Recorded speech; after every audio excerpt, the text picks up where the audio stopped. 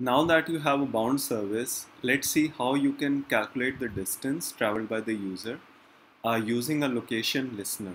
Okay, so Android provides certain services, for instance, the location service, using which you can track the distance the user travels, the user location to be precise. So in order to use the location listener or the location service, what you need to do is in the bound service class that we have, which is like the distance travel service, in the onCreate method, you will add certain piece of code.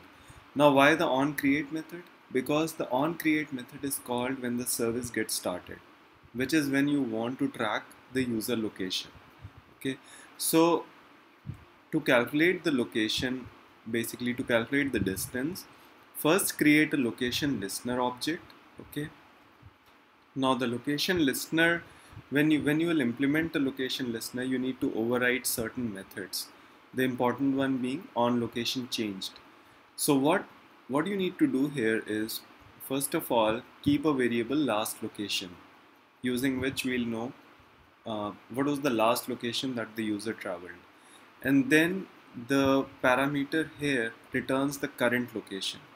So if you see here, we get the distance traveled by the user in meters equal to location.distance to last location. So this returns the distance traveled by the user in meters. Okay, straightforward, right? Nothing special.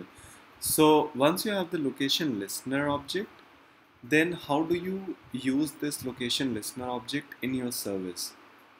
For that, you need to use a location manager.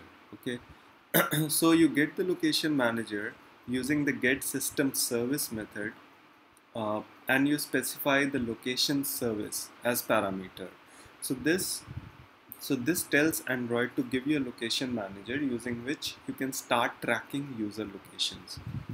And if you see here, the thing is that when you are using location services, then you need to add a couple of permissions.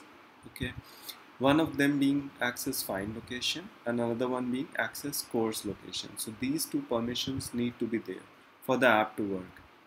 So basically what you need to do is, first of all, check if this permission is there. If not, you just return. But if the permission is there, then you say location manager dot request location updates. So this will start to request location updates. And here what you pass is the provider, which is GPS provider, the time in milliseconds, which should be between two location trackings, which is 1 millisecond here. Then you have one, which is the distance between the last location and the current location. So it should be at least 1 meter. Okay, and then you specify the listener here. So this is your location manager, and that's it. You're all set. So this will start tracking the location for you, and then I've added a method get distance traveled, which just returns distance in meters.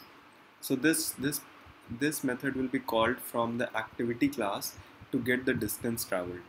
So I hope this clarifies how location service can be used, how location listener can be used, and how location manager can be used.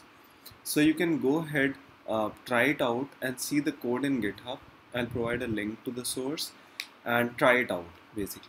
Okay. Okay, thanks.